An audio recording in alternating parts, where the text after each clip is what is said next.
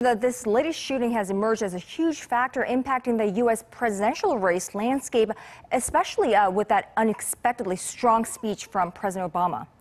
Absolutely. A Tuesday poll from Reuters shows the gap between Clinton and Trump has narrowed since the massacre in Orlando. Almost immediately after the shooting incident, Trump said if elected, he would use the executive authority to temporarily ban the entry of foreign Muslims for national security.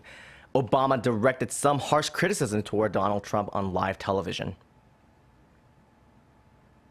We now have proposals from the presumptive Republican nominee for President of the United States to bar all Muslims from emigrating to America, because that's not the America we want. It doesn't reflect our democratic ideals. It won't make us more safe, it will make us less safe, fueling ISIL's notion that the West hates Muslims. As more details on the U.S. worst mass shooting case are being unveiled, and with the presidential election coming up, the political and emotional rhetoric in the country is likely to continue. Kanya?